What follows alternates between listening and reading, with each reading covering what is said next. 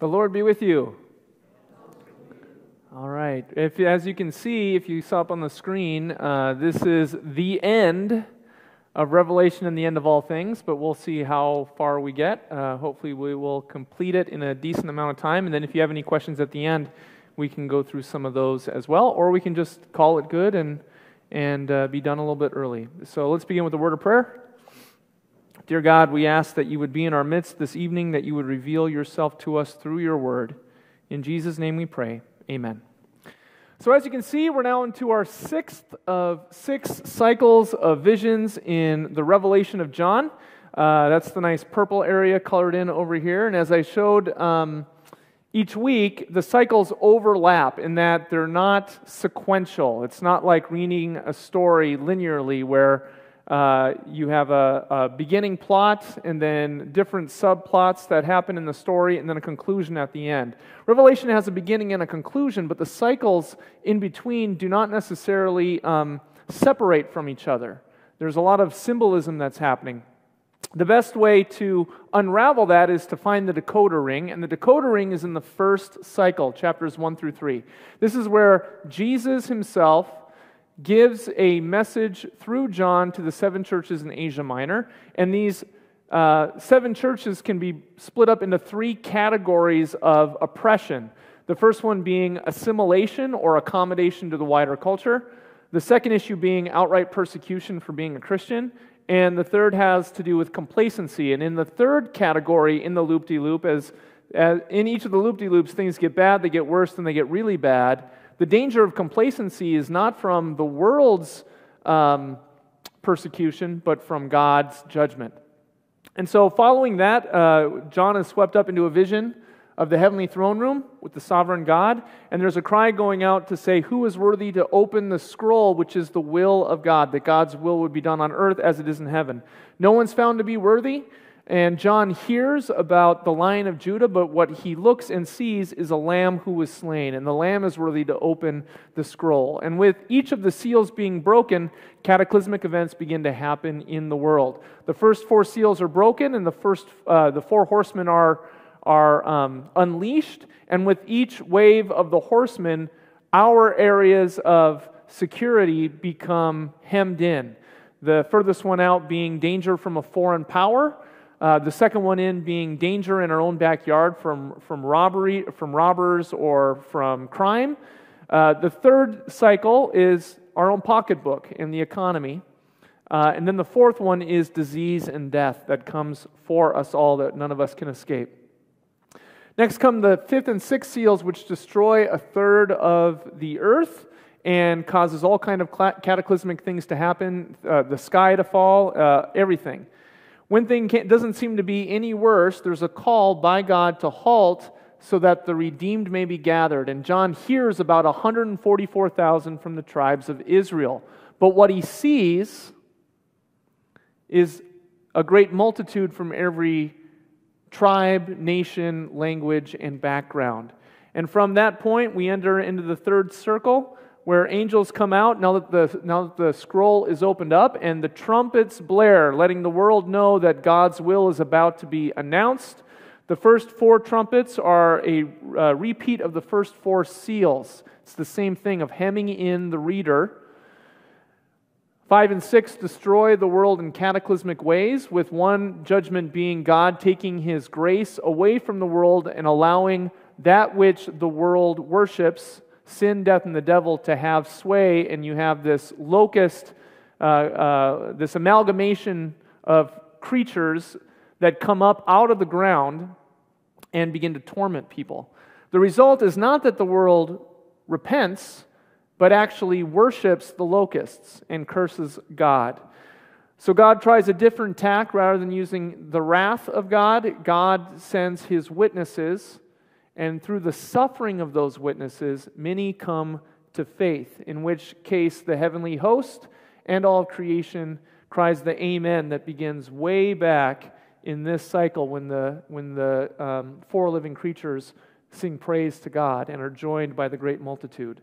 We get the Amen. This ends the first act of Revelation, and we see the scene of the Ark of the Covenant coming down from heaven, and this line that God will now turn his attention to destroy the destroyers of the earth. And that gets us into the fourth cycle. From the kingdom of heaven, we hear about the dragon and the woman with the child, and how the woman flees from the dragon who waits to eat the child. The dragon is that old serpent, that old enemy Satan.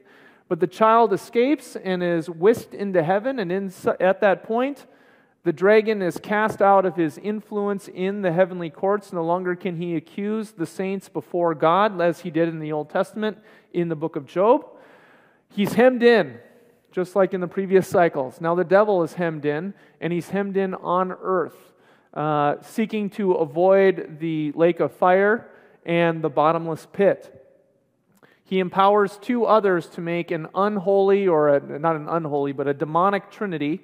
The beast of the sea, who tries to be like Jesus, while as the dragon tries to be like the Father. This is Satan.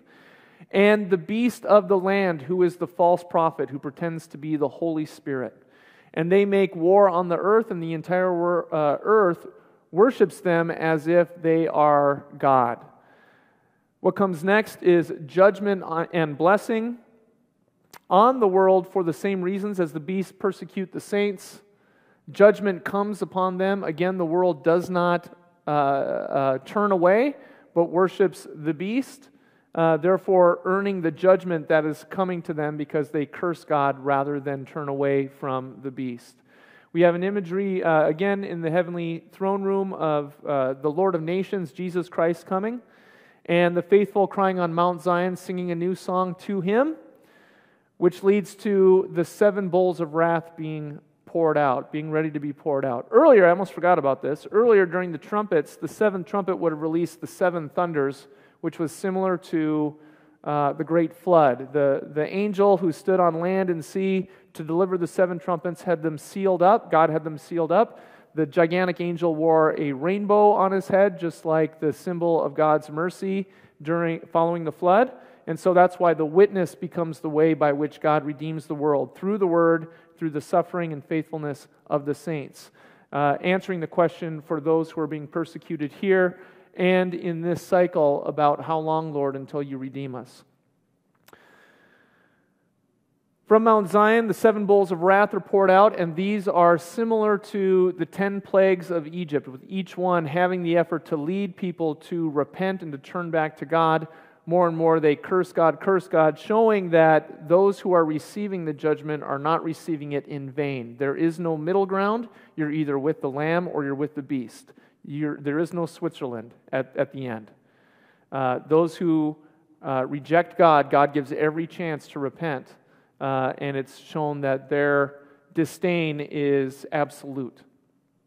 We hear about Armageddon and the final battle, which is in the land of Megiddo as a location, but it's symbolic for all of the great wars in the Old Testament where God's people triumphed over their enemies. And then we hear about the great harlot Babylon, who is the worldly power that the demonic trinity's influence works through.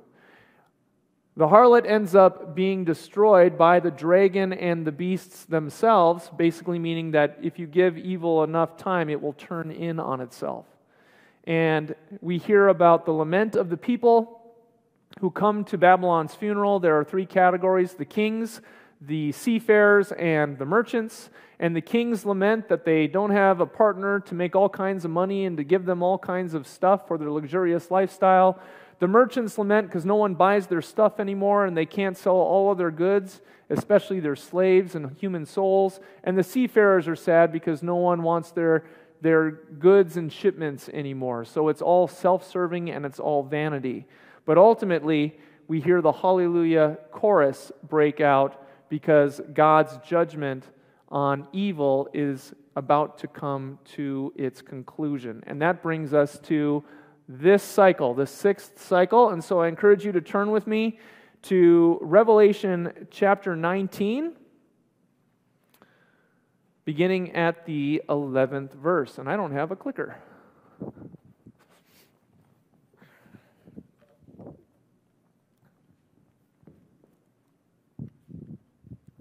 we go. The final battle, Armageddon, is associated in our modern culture with World War III. It's so evident that even those who have never read Revelation associate the name Armageddon with World War III.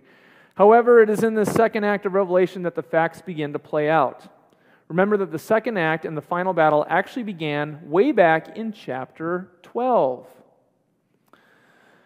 Here the antagonists are laid out systematically and then defeated in a reverse order. Satan is thrown from heaven to earth in chapter 12.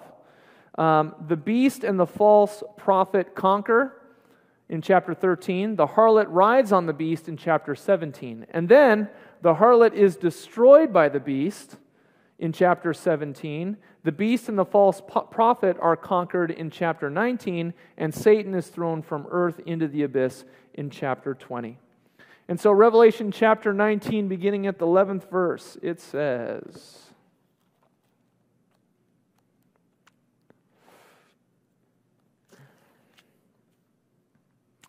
"Then I saw heaven opened, and behold, a white horse. The one sitting on it is called Faithful and True, and in righteousness he judges and makes war. His eyes are like a flame of fire, and on his head are many diadems, and he has a name written that no one knows but himself. He is clothed in a robe dipped in blood, and the name by which he is called is the Word of God. And the armies of heaven, arrayed in fine linen, white and pure, were following him on white horses. From his mouth comes a sharp sword with which to strike down the nations, and he will rule them with a rod of iron. He will tread the winepress of the fury of the wrath of God the Almighty.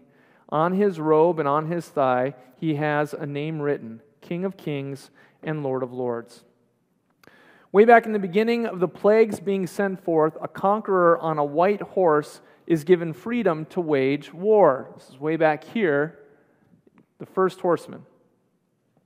Now a new rider on a white horse appears, and it is Christ. His name is not known because names are associated with power. We pray in the name of Jesus, as did the early church, and demons are cast out in his name, and healing is given. Here, his name is not allowed to be used because Jesus' name, which means salvation, brings mercy. This is not a time for mercy. This is a time for judgment. He has come as a warrior to defeat the adversaries of God. Chapter 19, verse 13, it says, "He is clothed in a robe dipped in blood, and the name by which he is called is the Word of God." We know by tradition that John wrote the letter to Revelation. Most scholars nowadays are not convinced that he did. However, the earliest church fathers said John wrote Revelation. We know that John wrote the Gospel of John according to these same church fathers. They're known as the Ante-Nicene Fathers. This verse is one that gives a clue that it is indeed John the Apostle who wrote Revelation, because he's the only person who gives Jesus the name Word of God. When you read John chapter 1, we hear that in the beginning was the Word, and the Word was with God, and the Word was God, yes. And the Word became flesh and lived among us, and we have seen His glory as the Father's only Son, right? Here, Revelation plays on that. The difference between the two is that they're two different literary forms. Revelation is apocalyptic literature, whereas John's Gospel is historical narrative. And so John is writing in two different ways, but there's actually a lot of overlap between the Gospel of John and Revelation, as well as 1st, 2nd, and 3rd John. Here it says, "On his robe and on his thigh he has a name written, King of Kings and Lord of Lords." It's no mistake that this rider is Jesus Christ. Jesus does not usurp God's power. Instead, he is God revealed. His robe is dipped in blood, showing his unique method of conquering. Remember that John heard the lion was coming. What he actually sees, though, is the Lamb who conquers through his death and resurrection. We've heard that word over and over again, that word conquer. That's the word Nike. It means victory, and it was the primary ethic of Rome. If you were to say, what is the primary ethic of the United States, whether you believe it or not, I think most of us would say liberty or freedom, individual rights. So the world that Rome is based on, even though we come out of the tradition of Rome in the Western culture, their primary driver was not liberty or individual rights, which has spread around the world today, but at that time it was victory. It was conquering. Jesus in Revelation conquers in a very unique way because he conquers by suffering for others and dying on the cross. Now he comes in glory, not as the slain lamb, but the lamb who was raised, and the Son of God and God himself coming in his glory in order to deliver the judgment that he rightly has to give because he has suffered for the world and redeemed the world for his sake. If we turn to Isaiah 63, verses 2 through 4. Read that out loud.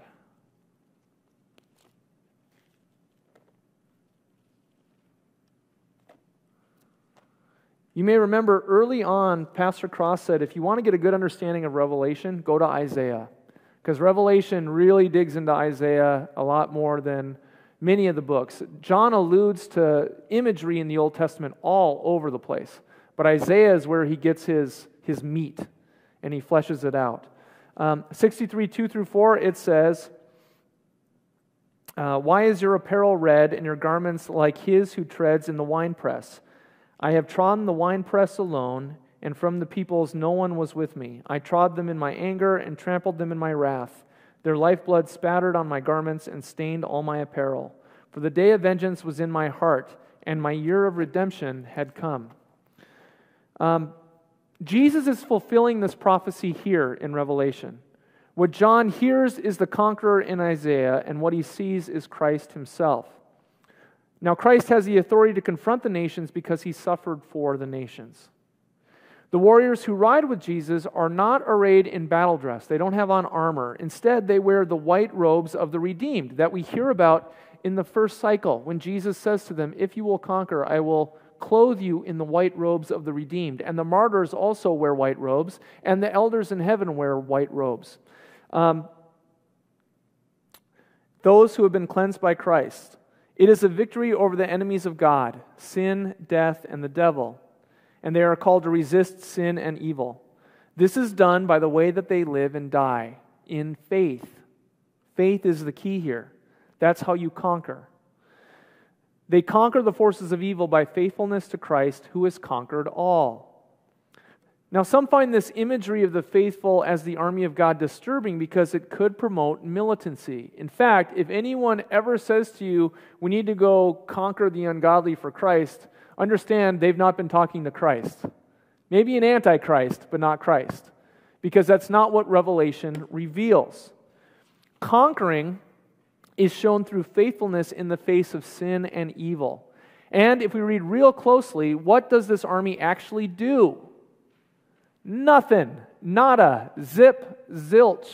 They're Jesus' entourage. They go along for the ride. They go where Jesus goes. Finally, all of the actions of this final battle are Christ's. He is the one who judges and makes war in chapter 19. From his mouth is the sharp sword. He will rule with a rod of iron. He will tread the winepress of God's wrath. We heard about that last week. The imagery that was the influence for the battle hymn of the Republic that speaks about the winepress of God's wrath. The only weapon mentioned is the sword from Christ's mouth, which is the Word. Christ carries out God's wrath, not the faithful. So now we're going to turn to Revelation 19, verses 17 through 21. We're going to turn toward the beast and his allies. Then I saw an angel standing in the sun, and with a loud voice he called to all the birds that fly directly overhead, "Come, gather for the great supper of God, to eat the flesh of kings, the flesh of captains, the flesh of mighty men, the flesh of horses and their riders, and the flesh of all men, both free and slave, both small and great. And I saw the beast and the kings of the earth with their armies gathered to make war against him who was sitting on the horse and against his army.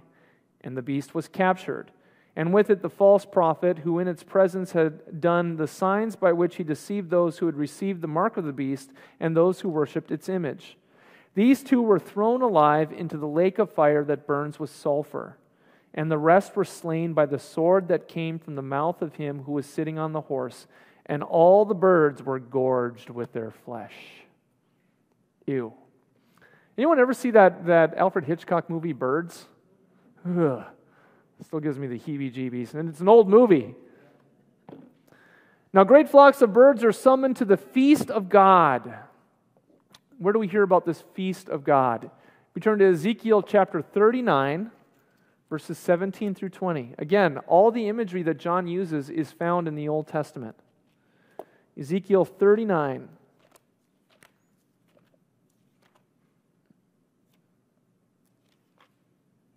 Verses 17 through 20, it says, "As for you, son of man, thus says the Lord God, speak to the birds of every sort and to all beasts of the field. Assemble and come, gather from all around to the sacrificial feast that I am preparing for you, a great sacrificial feast on the mountain of Israel, on the mountains of Israel, and you shall eat flesh and drink blood. You shall eat the flesh of the mighty and drink the blood of the princes of the earth, of rams, of lambs, and of he-goats, of bulls, all of them fat beasts of Bashan. And you shall eat fat till you are filled, and drink blood till you are drunk at the sacrificial feast that I am preparing for you. And you shall be filled at my table with horses and charioteers, with mighty men and all kinds of warriors, declares the Lord God." I should have asked this beforehand. Is everyone here over the age of 30? Okay. It used to be in the old days, the rabbis forbade anyone under the age of 30 to read Ezekiel because it's so gory. So, I'm glad that we're all adult enough to be able to handle the imagery that came out of there. But notice who God was speaking to. He was speaking to one like a son of man.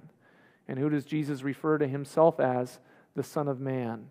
And it's referring back to Adam and Eve, not just Daniel.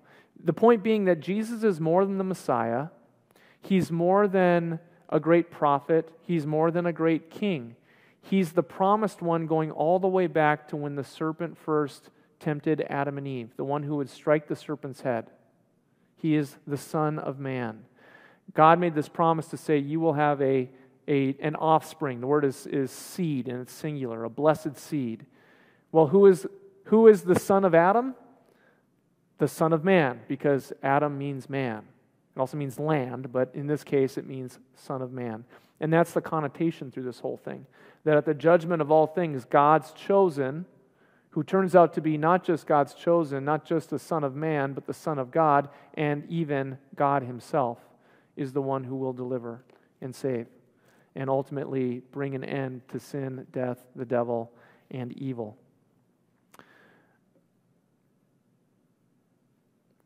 If you look about the battle that's happening, we hear about them getting all lined up, but it's not much of a battle at all. The beast is captured right away, and everyone else, and so is the false prophet, and everyone else is slain by the word of God. When Christ's word does its work, there is finality here. We may be disturbed by the grotesque imagery of the Christ warrior and wish that John would rewrite the script. I mean, this is not the Jesus that we've become accustomed to. He's not the baby Jesus in the manger, and he's not the suffering servant on the cross. Like I said, this is the risen Lord Jesus who's come a second time not to redeem sinners through faith in him, but to judge the idolatrous and the godless who make war against those whom God seeks to be merciful to. Sin, death, the devil, evil, and all who refuse God's grace.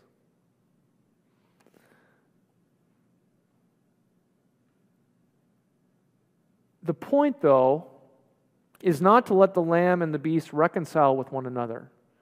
There is no middle ground. There is no conciliation. There is no ceasefire between good and evil in the end.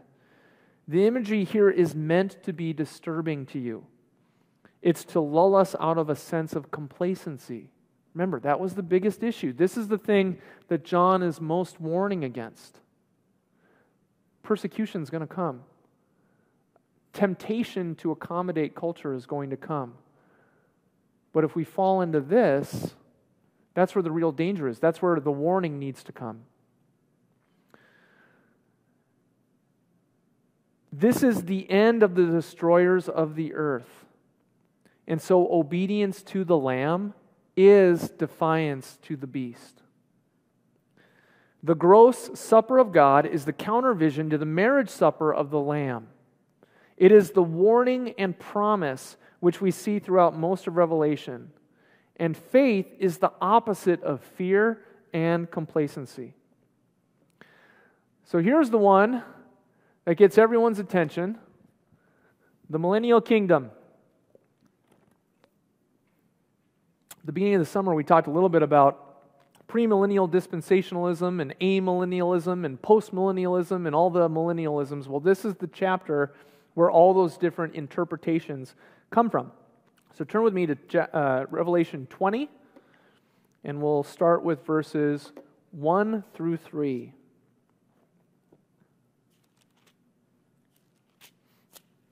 Then I saw an angel coming down from heaven, holding in his hand the key to the bottomless pit and the great chain. And he seized the dragon, that ancient serpent, who is the devil and Satan, and bound him for 1,000 years, and threw him into the pit, and shut it and sealed it over him, so that he might not deceive the nations any longer, until the 1,000 years were ended. After that he must be released for a little while. So, John is attacking our perceptions of time and space here. Again, premillennialism, postmillennialism, all the millennialisms seek to put on the timeline what is not meant to be by God on a timeline. God really means it when Jesus says no one knows the day or the hour except the Father. He kind of means that. And so even as Revelation is written, it's not a smooth map. These cycles keep repeating, and so even here, it's not clear. You can't locate the bottomless pit, and you can't even locate what 1,000 years means. It's very vague in both terms. We cannot understand or take the binding of the dragon for 1,000 years as a literal stretch of time. John is using word pictures to convey a very real truth. And the truth is this: Satan is defeated. Each are word pictures conveying the fullness of the sentence.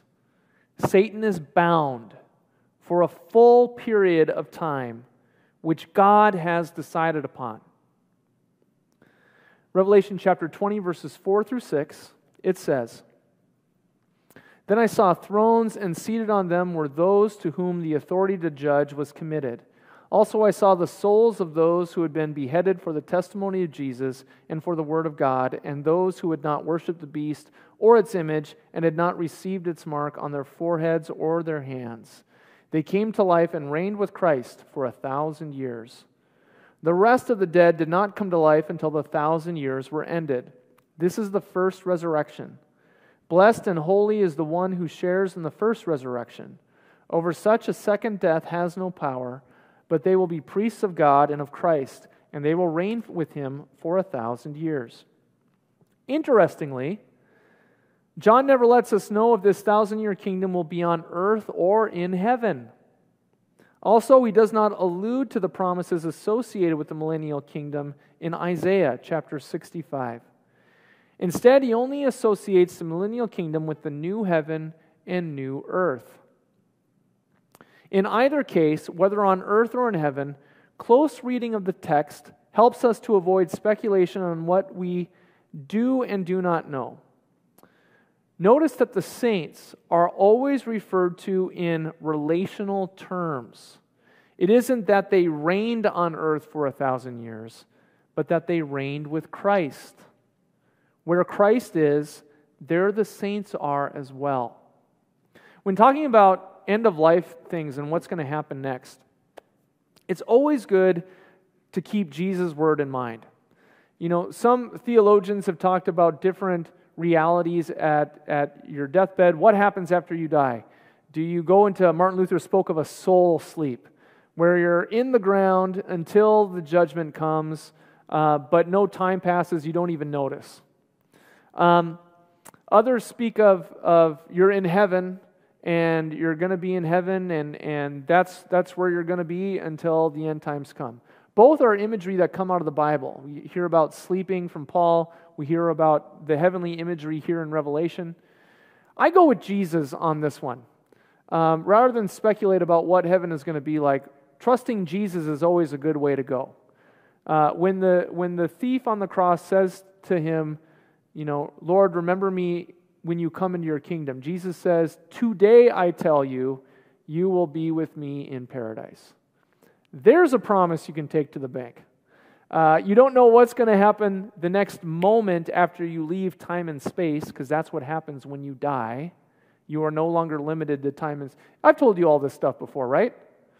Okay, so there's really only 4 dimensions that we all are aware of. There are more according to quantum physicists and other scientists that work in those type of theoretical ideas of reality, that there are multiple dimensions.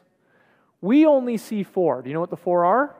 You have space, which is forward and back, up and down, left and right. Okay? 3 dimensions. That's where we get 3D. It's really only 2D, but it's a different story. And then we have a 4th dimension that we can't see. We can measure it. There's certain experiments that you can do where if you have light travel around the earth, it actually changes its pace after a certain rotation. So we can see that time can be measured in an abstract way, in a physical way, but we know time based on decay, entropy, how things fade. And we call that time. So we have 4 dimensions: up, down, left, right, forward, back, and time. Space and time. When you die, your soul is no longer limited to space and time. You're now outside of it. So think of it like this. God created everything, so God is outside of space and time, right? When you die, you're outside of space and time. So if this is all of history, God can be both the Alpha and the Omega at the same time. See how I'm doing that? That's God. That's not us. However, and this is just speculation, it's how my mind thinks about this stuff, outside of the promise of Jesus that I'm going to be with Him after I die, I don't know how that's going to work. I'm going to leave that to Him. My mind can't wrap it around space and time. I can wrap my head around the idea that the next moment, not period of time, the next moment, my next experience will be in the presence of the Lord. And it's outside of space and time. Now here's the wacky part, and this is just speculation, so don't call me a heretic just yet, okay? I'm not claiming this on Scripture, it's just how my mind works. The very next moment that I experience Christ after I die is the same moment that my mom experienced Christ, and my grandmother, and my grandfather, and all the saints down the line. The next moment is with Christ as He ushers in the new heaven and the new earth. Now, is it like that? I don't know. But that's one way to understand all the different imagery that Scripture gives about what life is like after you die. Bottom line is, it's going to be with Christ, and it's going to be better than you can imagine. Your loved ones are looking down from heaven saying, you don't know how good it is. That's what we're talking about here. Okay? The old is coming to an end.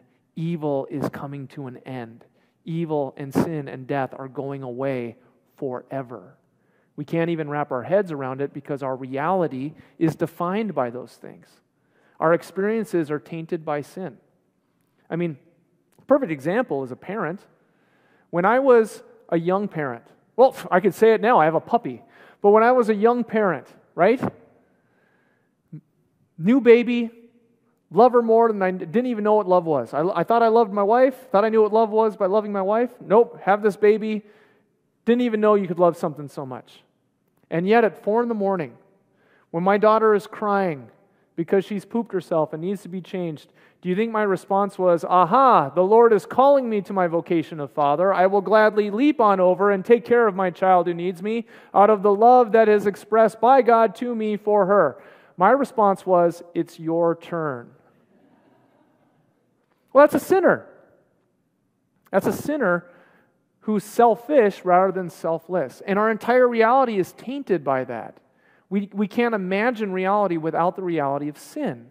And we can't imagine time without the reality of death. See how those things work?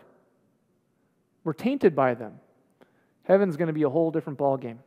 And the new heaven and the new earth are going to be a whole different ballgame. We can't even imagine. So back to Revelation 20.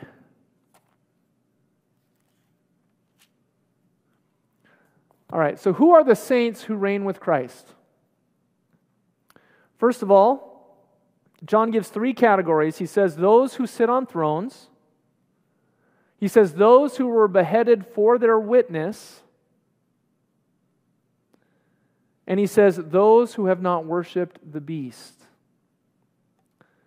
The first and the second death. Revelation is unique in the Bible for this language here. It's an assurance to the faithful. When we were baptized into Christ Jesus, you were baptized into His death.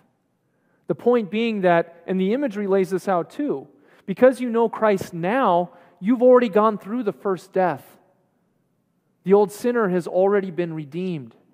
The new Adam, the new Eve, the new person that is in Christ is already alive. It's not perfect. We still have the old Adam and Eve hanging around our neck. This is what Martin Luther called simul justus et peccator. We are simultaneously saint and sinner in this life. And from the moment Christ tackles you, you spend the rest of your life getting used to the fact that you have a Savior and putting the old away. But that's the first death. And it's symbolized, the sign of your first death is your baptism. And daily we're to drown the old Adam and the old Eve through repentance in the promises of your baptism. Drown them in your baptismal waters so that the new saint who lives by faith in Christ can emerge. The point being for the faithful that you will not suffer the second death. You are vindicated in Christ. Your body may die, but you won't. All others, however, may be subject to the second death, and that's for those who have no faith in Christ. Revelation chapter 20, verse 7.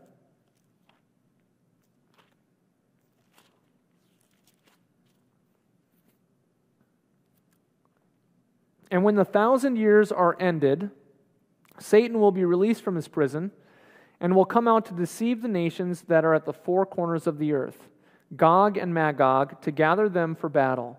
Their number is like the sand of the sea. And they marched up over the broad plain of the earth and surrounded the camp of the saints in the beloved city.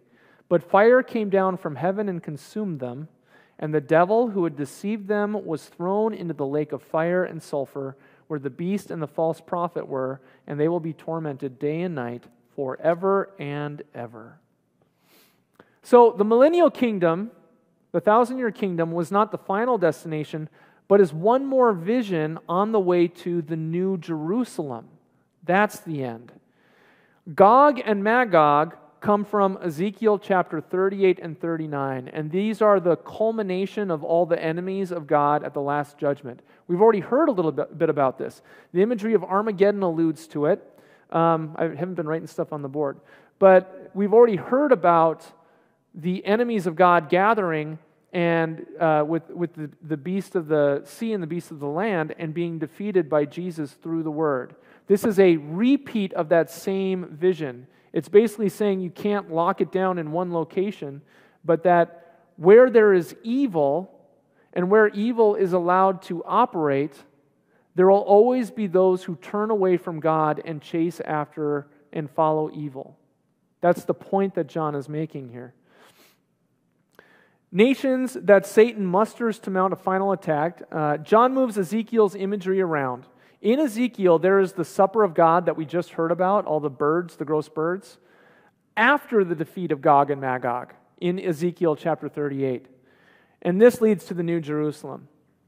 The outcome described by Ezekiel and John, though different in sequence, is the same. It's deliverance from God, by God. And there are some insights to note. First of all, Satan, after serving his 1,000-year sentence, goes right back to his old ways, attacking God and the faithful by enticing nations to turn away from God. There is no compromising with Satan, and there is no repentance. I mean, wouldn't it be just a much nicer 2-hour movie that would wrap up a blockbuster if Satan turned from his ways and suddenly became, buddies with Jesus, and you have a good buddy story? I mean, wouldn't that be a great story? But the fact of the matter is that's not who Satan is. And there's not a cosmic comedy going on here. Satan is the great enemy, and his enemy is God. He's the first to rebel, according to the biblical witness and narrative of tradition. And where there is Satan, there is not going to be any repentance. Satan is not going to turn back to God. Where Satan is working, there will be evil and suffering in the world. Therefore, the faithful must not compromise in the face of evil, confident that God will not compromise, but will bring Satan's rampage to an end. Second point, and I already mentioned this, all of God's adversaries were defeated with the millennial kingdom. However, until evil is finally removed from reality, removed completely, there will always be those who turn away from God. That is the promise in the New Jerusalem, because in the New Jerusalem there is no evil, there is no suffering, there is no sin. It's reality without sin, death, and the devil. We're going to Revelation chapter 20, verses 11 through 15. Then I saw a great white throne and him who was seated on it. From his presence earth and sky fled away, and no place was found for them. And I saw the dead, great and small, standing before the throne, and books were opened. Then another book was opened, which is the book of life. And the dead were judged by what was written in the books, according to what they had done. And the sea gave up the dead who were in it. Death and Hades gave up the dead who were in them, and they were judged, each one of them according to what they had done. Then death and Hades, or hell, were thrown into the lake of fire. This is the second death, the lake of fire. And if anyone's name was not found written in the book of life, he was thrown into the lake of fire. Again, we have the imagery of judgment and promise, warning and promise. In the Old Testament, you're judged by what you do, how you keep the law, your deeds. The gospel is defined not by what you do, but what Christ has done for you. And so when John speaks about books were opened, but then he says, and then another book was opened, the book of life. This is, the book of life is the book written for those who are redeemed by Christ. That Christ's deeds rest upon you, not your own. That's what John is doing here. He's been doing it the entire time through Revelation. This is what it says in the Old Testament, but this is what God is doing. And what God is doing is always much bigger and grander than what the Old Testament was supposed to point forward. All people, great and small, render an account before the sovereign. They're based on two books, the book of life and the book of deeds. God does care about what we do with our lives. This is not for us to despair of grace, but to see the book of deeds for what it is, a warning and a promise. God's decision for mercy is finally based on grace found in the book of life. Is my name written in the book, we might ask. Here's John's advice. Trust that the Lamb who liberates people from every tribe, language, people, and nation for life with God, that He also died for you. Trust that God wants you to put this hope into practice in your daily life. Then leave the final judgment, thankfully, in God's hands. Now we come to the New Jerusalem, Revelation 21.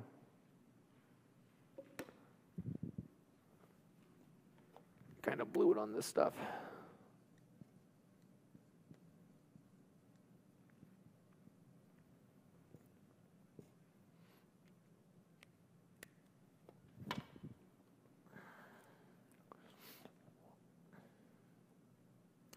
Verses 1 through 8, it says, Then I saw a new heaven and a new earth, for the first heaven and the first earth had passed away, and the sea was no more. And I saw the holy city, New Jerusalem, coming down out of heaven from God, prepared as a bride adorned for her husband. And I heard a loud voice from the throne saying, Behold, the dwelling place of God is with man. He will dwell with them, and they will be his people, and God himself will be with them as their God. He will wipe away every tear from their eyes, and death shall be no more. Neither shall there be mourning, nor crying, nor pain any more, for the former things have passed away. And he who was seated on the throne said, Behold, I am making all things new. Also he said, Write this down, for these words are trustworthy and true. And he said to me, It is done. I am the Alpha and the Omega, the beginning and the end. To the thirsty I will give from the spring of the water of life without payment. The one who Nikes will have this heritage, and I will be his God, and he will be my son. But as for the cowardly, the faithless, the detestable, as for murderers, the sexually immoral, sorcerers, idolaters, and all liars, their portion shall be in the lake that burns with fire and sulfur, which is the second death. The new creation is marked not by what it has, but what it doesn't have, by an absence of powers that oppose God and attack life. The harlot was an end to powers that reduced creation and its people to mere commodities to be bought and exploited to satisfy the self-indulgent and powerful. Satan, the beast, and their allies eliminated powers that dominated the nations and oppressed the faithful. The resurrection of all the dead brought an end to death itself. In the new creation, there is an absence of death, mourning, crying, pain. For all those marks of the former fallen world have passed away. Sin, death, and the devil are gone. Let me tell you something. Heaven is not going to be boring. You're not sitting on a cloud playing a harp. A better way to think of heaven is the absence of all the things that bring misery and true joy all the time, being truly known, being truly loved, experiencing that to its completion. Paul speaks about it like this. Now we see through a mirror dimly. This is in 1 Corinthians 13, the love chapter. He says now it's actually about a lot more than marriage by far. Now we see through a mirror dimly, then we will see face to face. Now I know only in part, then I will know fully, just as I am fully known. Think about that. Colors will be 1,000 times brighter. Music will be 1,000 times sweeter. Food will be 1,000 times more delicious. Joy, true joy, and contentment. That's what heaven is. It's life to its fullness, without death. New creation is marked by the presence of God who gives life. Each verse in this section recalls promises from the prophets. The first one is Isaiah 65:17. For behold, I create new heavens and a new earth, and the former things shall not be remembered or come to mind. John is quoting all of these at the formation of the New Jerusalem. Ezekiel 37:27 says, My dwelling place shall be with them, and I will be their God, and they shall be my people. Isaiah 25 verse 8 says, He will swallow up death forever, and the Lord God will wipe away tears from all faces, and the reproach of His people He will take away from all the earth, for the Lord has spoken. Isaiah 43:19, it says, Behold, I am doing a new thing. Now it springs forth. Do you not perceive it? I will make a way in the wilderness and rivers in the desert. Each one of those verses speaks of the new reality that is with God. It's like the Garden of Eden all over again, where God takes care of all of our needs and is with us all the time. There's never a question of, where are you, God? It's me, DJ. God's there in a way that you can experience Him fully. Revelation 21 verses 9 through 21, it says, Then came one of the 7 angels who had the 7 bowls full of the 7 last plagues and spoke to me, saying, Come, I will show you the bride, the wife of the Lamb. And he carried me away in the Spirit to a great high mountain and showed me the holy city Jerusalem, coming down out of heaven from God, having the glory of God, its radiance like a most rare jewel, like a jasper, clear as crystal.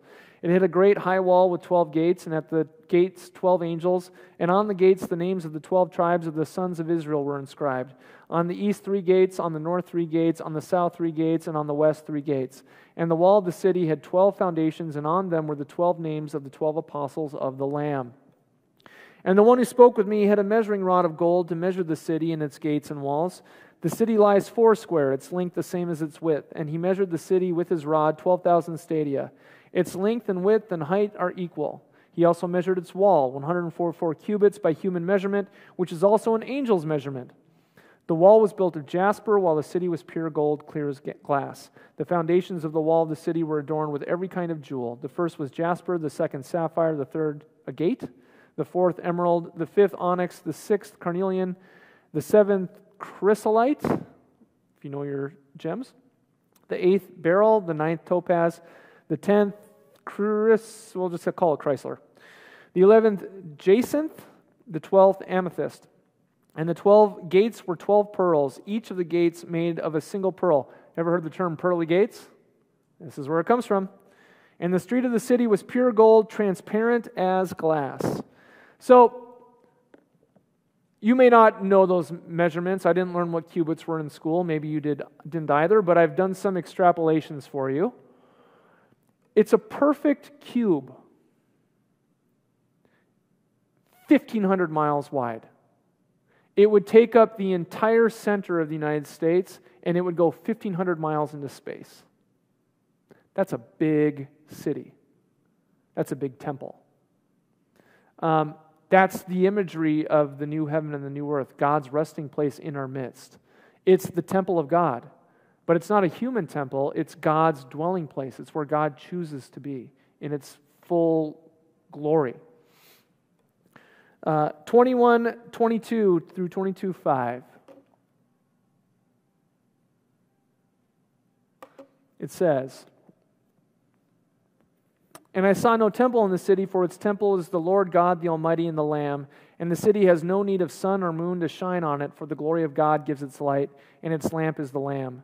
By its light will the nations walk, and the kings of the earth will bring their glory into it, and its gates will never be shut by day, and there will be no night there. They will bring into it the glory and honor of the nations. But nothing unclean will ever enter it, nor anyone who does what is detestable or false, but only those who are written in the Lamb's book of life.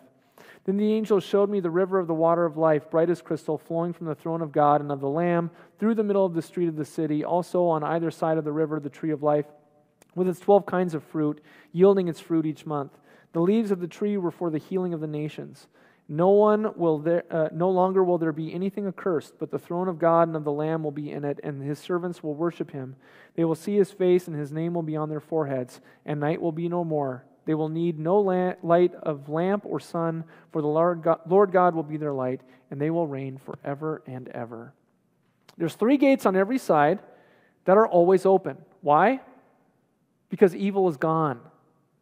Sin, death, and the devil are gone. There's no need for security. Think of the imagery here of these pearly gates with kind of the imagery that we have about St. Peter's gates. You go up to heaven and St. Peter's sitting there like a concierge to see whether or not you're willing to go in. The imagery of Revelation is much more freeing. Those who are written in the book of life are given new life and total freedom and free access to God and God's goodness at any time. There's nothing separating you. Nothing at all. It's true freedom. Now, finally, the end is near. And he said to me, "These words are trustworthy and true, and the Lord, the God of the spirits of the prophets, has sent his angel to show his servants what must soon take place. And behold, I am coming soon," Jesus says. "Blessed is the one who keeps the words of the prophecy of this book. I, John, am the one who heard and saw these things. And when I heard and saw them, I fell down to worship at the feet of the angel who showed them to me. But he said to me, 'You must not do that. I am a fellow servant with you and your brothers, the prophets, and with those who keep the words of this book. Worship God.' And he said to me, 'Do not seal up the words of the prophecy of this book, for the time is near. Let the evildoer still do evil, and the filthy still be filthy, and the righteous still do right, and the holy still be holy. Behold, Jesus says, I am coming soon, bringing my recompense with me to repay everyone for what he has done. And notice what Jesus says, I am the Alpha and the Omega, the first and the last, the beginning and the end. In the beginning was the Word was with God, and the Word was God. Blessed are those who wash their robes so that they may have the right to the tree of life, and that they may enter the city by the gates. Outside are the dogs and sorcerers and the sexually immoral and murderers and idolaters and everyone who loves and practices falsehood. I, Jesus, have sent my angel to testify to you about these things for the churches. I am the root and the descendant of David, the bright morning star. The Spirit and the bride say, Come. And let the one who hears say, Come. And let the one who is thirsty come. Let the one who desires take the water of life without price. I warn everyone who hears the words of the prophecy of this book. If anyone adds to them, God will add to him the plagues described in this book. And if anyone takes away from the words of the book of this prophecy, God will take away his share in the tree of life and in the holy city, which are described in this book. He who testifies to these things says, Surely I am coming soon. Amen. Come, Lord Jesus. The grace of the Lord Jesus be with you all. Amen. Christ is the beginning and end of our revelation. This is an A for the Greek alpha, and this is the Greek omega, the beginning and the end. It could be the A and the Z, would be another way of saying it. The revelation in Revelation is that Jesus Christ is the Lord. It's that simple. There's not all kinds of revelations. This is the revelation. And there is no wiggle room. Christ is the line drawn in the sand. Where there is faith in Christ, there is salvation. Where there is not faith in Christ, there is not salvation. Jesus died for you, and everything is in His hands. Hope in that, because it is yours. And live your life receiving warning and promise, law and gospel, to correct yourself so that you cling ever tighter to the cross.